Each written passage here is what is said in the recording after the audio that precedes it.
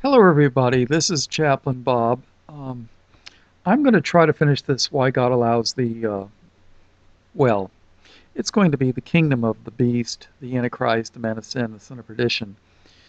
The world knows it as the New World Order, but I'm taking a little sidetrack because this it ties into it.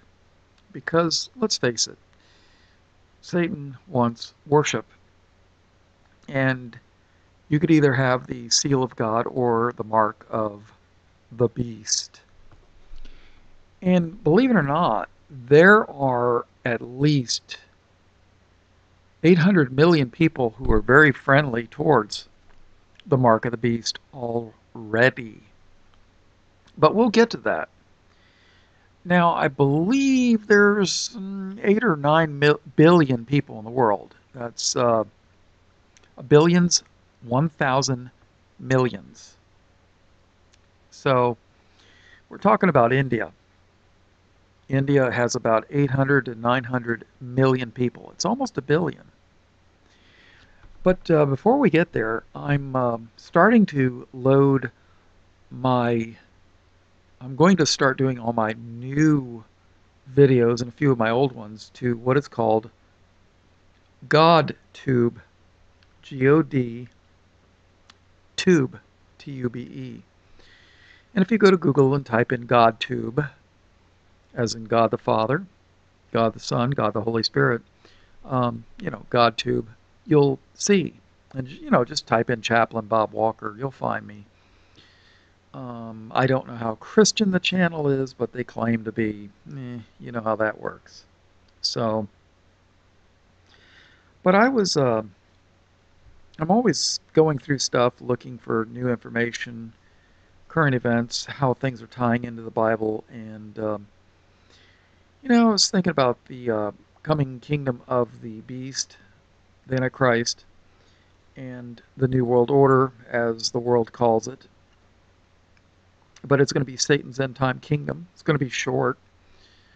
For us, it's going to seem longer than we want, but for him, in time and eternity, it's going to be short. So, let's just wanted to let you know, yeah, if I vanish from YouTube, go to GodTube, because everything from this point onward, I'm going to load on GodTube. I've already got a few of my videos on it, so I've got a channel there already. And all right, let's see what we got here. On well, let's take a look. Turn your Bibles to Genesis chapter 3. In my opinion, for a good understanding of the Bible, Genesis is one of the most important books in the Bible. If you want to really understand what's going on. If you just, you don't need to read Genesis for salvation, but if you really want to be a student of the Bible, Genesis is extremely important. If you really want to know what's going on. If you don't, well, just John 3:16, for God so loved the world. That's it, right? So let's go to Genesis 3. All right, Genesis chapter 3, verse 1. Now the serpent was more subtle than any beast of the field which the Lord God had made. And he said unto the woman, Yea, hath God said, Ye shall not eat of every tree of the garden? And the woman said unto the serpent, We may eat of the fruit of the trees of the garden, but of the fruit of the tree which is in the midst of the garden, God hath said, Ye shall not eat of it, neither shall ye touch it, lest ye die. And the serpent said unto the woman, Ye shall not surely die. Funny, one of the first things out of the serpent's mouth, well, the first thing that's recorded out of the serpent's mouth is a lie. Ye shall not surely die, contradicting what God said. God said, touch it, you die. The serpent says, Ye shall not surely die. For God doth know that in the day ye eat thereof, then your eyes, then your eyes shall be opened, and ye shall be as gods, knowing good and evil. Of course, God only wanted Eve and Adam both to know only good, but they decided they wanted to know the flip side of that coin, right? Heads, tails. So, first thing out of the serpent's mouth, ye shall not surely die. God's a liar. Don't listen to him. I'm trying to, I want to get your eyes opened, and you're going to be as gods, knowing good and evil. So, who is this talking serpent? Is this a snake that's got vocal cords? Okay, let's go to Revelation 12 and verse 9. The Bible interprets the Bible. And the great dragon was cast out, that old serpent. Why is he called old? Because he's been around for a long, long time. And the great dragon was cast out, that old serpent called the devil and Satan, which deceiveth the whole world. That's you, that's me. He was cast out into the earth, and his angels were cast out with him. That would be an interesting Bible study. I'm hoping to get to it. He was cast out into the earth. I don't, the Bible doesn't really address why the Lord casts Satan out and his angels into the earth and allows them to continue to do their wickedness. Probably some kind of a test for us. You've heard it said, we've got free will. Well, he placed Adam and Eve in the garden, and Eve was told, don't touch the tree of knowledge, good and evil. And she basically said, I want to listen to this talking, the old serpent, right? The dragon, the devil, Satan. Now, is there a second witness? Revelation 20 and verse 2. And he, I believe that's Michael, and he laid hold on the dragon, that old serpent, which is the devil and Satan, and bound him 1,000 years. That's the millennium, people. So, who is the old serpent? Satan. Somebody tells you it's a talking snake hanging from an apple tree. Isn't it funny that every time you see a picture of in the garden, it's always Adam and Eve, or Eve in the garden naked with a snake hanging down from a tree? That's what Satan wants you to think. Satan was not a talking snake. The Bible declares that he was lifted up in pride because of his beauty. Sorry for the disturbance and interruption, but turn to Revelation chapter 13 and verse 1. And I stood upon the sand of the sea, and saw a beast rise up out of the sea, having 7 heads and 10 horns, and upon his horns 10 crowns, and upon his heads the name of blasphemy. And the beast which I saw was like unto a leopard, and his feet were as the feet of a bear, and his mouth as the mouth of a lion. So when it says his mouth is as the mouth of a lion, think about it. Jesus is the Word of God. What comes out of your mouth? The words, right? Isn't Christ called the Lion of the tribe of Judah? So this beast has the mouth of a lion. So he's going to speak words just like, pretending that he's the Christ. And he's going to pretend to be the Lion of the tribe of Judah. Okay. And his mouth as the mouth of a lion, and the dragon gave him his power and his seat and great authority. And I saw one of his heads as it were wounded to death, and his deadly wound was healed.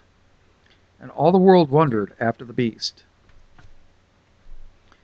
And they worshipped the dragon, which gave power unto the beast. And they worshipped the beast, saying, Who is like unto the beast? Who is able to make war with him? And there was given unto him a mouth speaking great things and blasphemies. And there was given unto him a mouth speaking great things and blasphemies. And power was given unto him to continue 42 months. That's roughly 3.5 years. And he opened his mouth in blasphemy against God, to blaspheme his name. Jesus, I bet you that he's going to blaspheme the name Jesus, because the New Testament was written in Greek. And that's what the name of Christ is in the New Testament. It says Jesus. It may not be spelled exactly that way, but phonetically it's about the same. I know Greek people, and I once asked them, how do you say that in Greek? And it's almost exactly pronounced almost exactly the same in Greek as it is in English. It's just, the lettering is a little different, and just because the pronunciation's a little different doesn't mean anything. You've heard the car, Caribbean. If you go out west, you go to the Midwest, you go up north in New York, and you go down in Atlanta, Georgia, they pronounce words a little bit different, don't they? So, and he opened his mouth in blasphemy against God, to blaspheme his name and his tabernacle, and them that dwell in heaven. And it was given unto him to make war with the saints. That's you people. And to overcome them. And power was given him over all kindreds and tongues and nations. And all that dwell on the earth shall worship him, whose names are not written in the book of life of the Lamb slain from the foundation of the world. If any man have an ear, let him hear. He that leadeth into captivity shall go into captivity. He that killeth with the sword must be killed with the sword. Here is the patience and faith of the saints. Now, some of you might argue with me and disagree, and that's fine, because I don't have the corner on truth, believe me. But if we're supposed to go into captivity for our faith, we're to go peacefully. If they're going to take us into captivity for our faith in Jesus, we're not supposed to take up the sword. If they want to kill you as a Christian, you're not supposed to pull out your .357 Magnum and blow their head off. Because if you kill that way, you'll be killed that way. We're supposed to have the patience and faith of the saints. Now, if somebody wants to kill you because of your skin color, by all means, protect your family. That's one thing, okay? There's just wicked people in this world. I'm so sick of people that think they know the Bible so well. The Bible says murderers were to be put to death at the mouth or 2 or 3 witnesses. God didn't change his mind. He wants you to put evil away from this world. You know what? Maybe one day they would get saved. But if you catch somebody, a murderer, that's killing people that are made in God's image, God wants them put to death. Period. That's what it says in the law. Of course, the Hebrew roots people will never tell you this. They just want you to wear those stupid little tassels and their silly little rituals. It's silly. If somebody's a murderer, you don't warehouse them so that they can get out of jail after 60 or 90 days because some cop forgot to read him his rights, and he gets to walk free and go and murder again. That's stupidity. The Bible tells you how to run a government. And when Jesus has the rod of iron that he's going to rule with, you better believe those are the laws he's going to enforce. You know, he doesn't want murderers running around killing innocent children. I don't know. It's just, I can't believe some of the stuff I hear. All right, verse 11. And I beheld another beast coming up out of the earth, and he had 2 horns like a lamb, and he spake as a dragon. Isn't Jesus called the Lamb of God? Oh yeah, he's got 2 horns like a lamb, but he speaks as a dragon. And he exerciseth all the power of the first beast before him, and causeth the earth and them which dwell therein to worship the first beast, whose deadly wound was healed. And he doeth great wonders, so that he maketh fire come down from heaven on the earth in the sight of men. Probably going to call himself Elijah, because Elijah did this kind of a miracle in the Old Testament. And if you want to, you can go to my channel and do a search, Elijah. I did an hour and 40-minute study on that, if I remember correctly. And he brought fire down from the sky and devoured the Lord's enemies and the prophets of Baal. Well, no, I'm sorry, the soldiers. He didn't. They slew the prophets of Baal. Okay? And he doeth great wonders, so that he maketh fire come down from heaven on the earth in the sight of men, and deceiveth them that dwell on the earth by the means of those miracles which he had power to do in the sight of the beast, saying to them that dwell on the earth, that they should make an image to the beast. An image is an idol, people. It's just, the Greek word is icon. In the phonetic spelling, in the English is either I-C-O-N or I-K-O-N. Those little pictures on your computer screen, those are called icons. They get that from the Greek. Okay? It means image. And in the Old Testament, they didn't call it an image, they called it an idol. Basically the same thing. A picture can be an image. You know, I mean, come on, you get the idea, I hope. Okay? Saying to them that dwell on the earth that they should make an image to the beast, which had the wound by a sword and did live. And he had power to give life unto the image of the beast. Television? Computers? I don't know.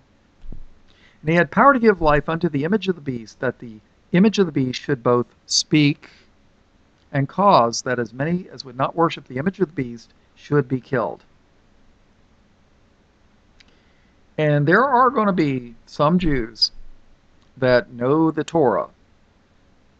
And when they're told to worship an idol, they're going to say, you know what, maybe those Christians had something right after all. Verse 16. And he causeth all, both small and great, rich and poor, free and bond, to receive a mark in their right hand or in their foreheads. Remember that. To receive a mark. Or in their foreheads. Take a look at those images that are flipping by right now. Mark. A mark in their forehead. And that no man might buy or sell, save he that had the mark, or the name of the beast, or the number of his name. Here is wisdom. Let he that hath understanding count the number of the beast, for it is the number of a man, and his number is 666. 666. Everybody should know that. All right. I think we need to take a look at something. Now, in Wikipedia, I've got in the description, I've got all this information. There's a thing called a bindi, or Bindu. It's a decoration. It means a drop, a point, a dot, or small particle. Also, depending upon who you say, it also means a mark. It is a red dot, worn on the center of the forehead, commonly by Hindu and Jain women, The word Bindu dates back to the hymn of creation known as the, I don't know what the heck those words are. Bindu is considered the point at which the creation begins and may become unity. Didn't the Bible teach that separation? But to these people, it means unity. Let's see. It is also described as the sacred symbol of the cosmos in its unmanifested state. Bindi is a bright dot of red color applied in the center of the forehead, close to the eyebrow, worn in Indian subcontinent, particularly among Hindus in India, Pakistan, Bangladesh, Nepal, and Sri Lanka. And that's what you're kind of like looking at. Those women with the red dots, they call them dot heads. It's usually the women that have those. Let's see. Traditionally, the area between the eyebrows where the bindi is placed is said to be the sixth chakra, the seat of concealed wisdom. Where did we read about concealed wisdom? For God doth know that in the day ye eat thereof, then your eyes shall be opened, and ye shall be as gods, knowing good and evil. Concealed wisdom. The bindi is said to retain energy and strengthen concentration. The bindi also represents the third eye. That's what that dot on that forehead means, the mark. Your eyes shall be opened, and ye shall be as gods, knowing good and evil. Okay, Wikipedia, third eye. The third eye, also known as the inner eye, is a mystical. That means that's a synonym for magic. The third eye, also known as the inner eye, is a mystical and esoteric concept referring to a speculative invisible eye which provides perception beyond ordinary sight. In other words, the spiritual world. That's what they're talking about. In certain dharmic spiritual traditions, such as Hinduism, the third eye refers to the ajna or brow chakra. In theosophy, it is related to the pineal gland. Theosophy. When you start studying about theosophy, theo means God, but it's not the God of the Bible, it's the God of Satan, the God of this world. Theo has reference to God. There was a monster, female monster named Helen Blavatsky, and she was into theosophy, and she was pretty open in her beliefs that Lucifer is Lord. Okay. All right, let's keep reading Wikipedia, third eye. The third eye refers to the gate, your mind, I guess, that leads to the inner realms and spaces of higher consciousness. Oh, yes. You shall know of good and evil. Ye shall be as gods, knowing good and evil, right? In New Age spirituality, I was kind of an expert on that. I came out of that. I wasn't heavy into it, but I was starting to get into the New Age. So I have a background in it. In New Age spirituality, the third eye often symbolizes the state of enlightenment, or the evocation of mental images having deeply personal, spiritual, or psychological significance. The third eye is often associated with religious visions, clairvoyance, the ability to observe chakras and auras, precognition, and out-of-body experiences. People who are claimed to have the capacity to utilize their third eyes are sometimes known as seers, S-E-E-R-S. See, like to vision, to look, to see, S-E-E, and then you put an R on the end. But what is a seer? Well, the Bible explains that. In 1 Samuel 9:9, we read, before time in Israel, it's an old English word. Before time in Israel, when a man went to inquire of God, thus he spake, come, and let us go to the seer. For he that is now called a prophet was before time called a seer. You know, all those dots, those women wearing those little red dots on their head, why why is why is it red? You know, in Kabbalah, they wear a red string. Why? Why is it red? Well, in Revelation 12 and verse 3, and there appeared another wonder in heaven, and behold, a great red dragon. Why is it red? Why not green or blue? Because the great red dragon, right? Revelation 20 verse 4. And I saw thrones, and they sat upon them, and judgment was given unto them. And I saw the souls of them that were beheaded for the witness of Jesus and for the word of God, and which had not worshipped the beast, neither his image, neither had received his mark upon their foreheads. Neither had received his mark upon their foreheads or in their hands, and they lived and reigned with Christ 1,000 years. And that's the introduction, people. That's the introduction for the 1,000 years. I mean, that's basically just getting started. Okay? But something you should know about India, the people that, those dot heads, the ones that wear the, little, some of them have use red paint, but others take an actual ruby, a red ruby, and put a dot to their head. I don't know how they attach it, but why in the forehead? Why not on the ears, like an ear ring or something? I don't know. But the India is very interesting. The main religion in India is Hinduism, and if you've ever heard of Hare Krishna, he is one of the hundreds and hundreds of thousands of Hindu gods, little g. And, India is one of the poorest countries in the world. It is absolutely, from what I read, 3,000 people average every single day in India die of starvation.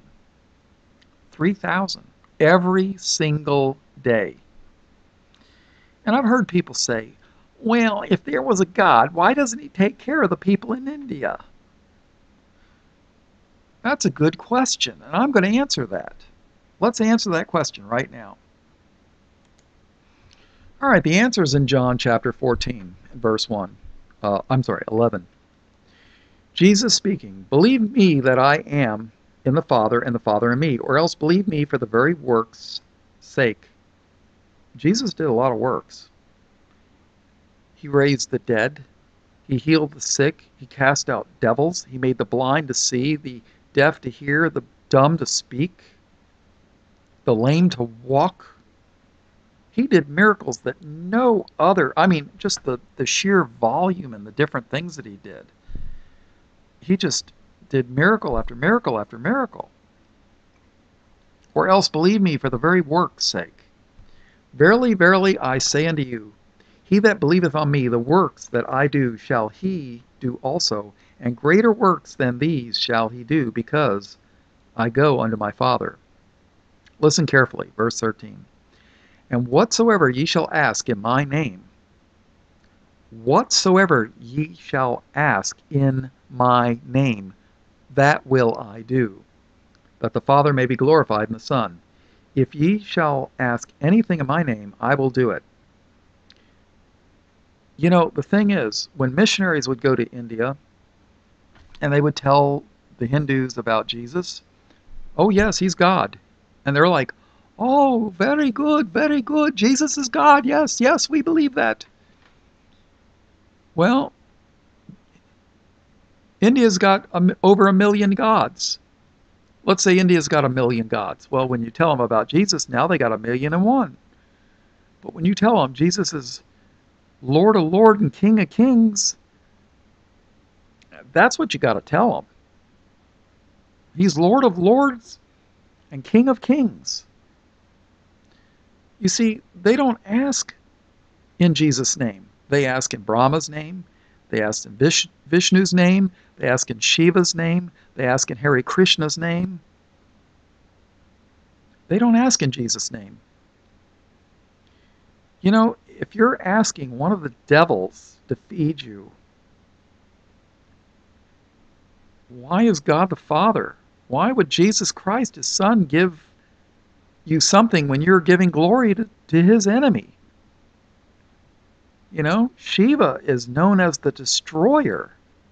Shiva's a four-armed devil that has like a spear and a sword in one hand, and I don't know what else. I don't know. I just know Shiva is the destroyer, and it's the symbol. India gave that as their symbol to that CERN over in Switzerland, near the French border. And yeah, for those of you that don't know it, Switzerland has 3 national languages. They border Austria, which is German. They border Italy, which is Italian, and then they border France, which they speak French. They don't have their own national language. There's no Swiss language. It's either you know Italian, German, or French. And most Swiss know at least 2 of those languages. At least 2. So, you know, that's the thing. India doesn't ask in Jesus' name. And they don't acknowledge him as Lord of Lords and King of Kings. And 3,000 people every single day die of starvation. Is it God's fault? Why is it his fault? They don't give glory to him. They don't ask him. I mean, let's face it. When you were a little kid, did you go to your next door neighbor and ask for $1 so that you can buy an ice cream? No. Did you go up to a complete stranger in the mall and say, "Can I have $1 for ice cream?" No. They're not going to give you, well, they might give you $1, but chances are probably not, right? No, you go to your parents. "Mom, Dad, can I have $1 for ice cream?" "Sure, kid, here you go. Here's $1. Here's 2. Well, that's what you got to do. You got to ask God the Father. And you got to do it in Jesus' name. That's how it works, people.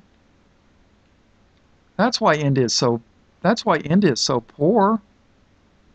They don't do it in Jesus' name. So, matter of fact, they're already putting a mark on their forehead that the Bible says not good things about, right? So, all right, well, this is Chaplain Bob Walker, Light of the World Ministries. In John 8:12, Jesus said, "I am the light of the world. He that followeth me shall not walk in darkness, but shall have the light of life."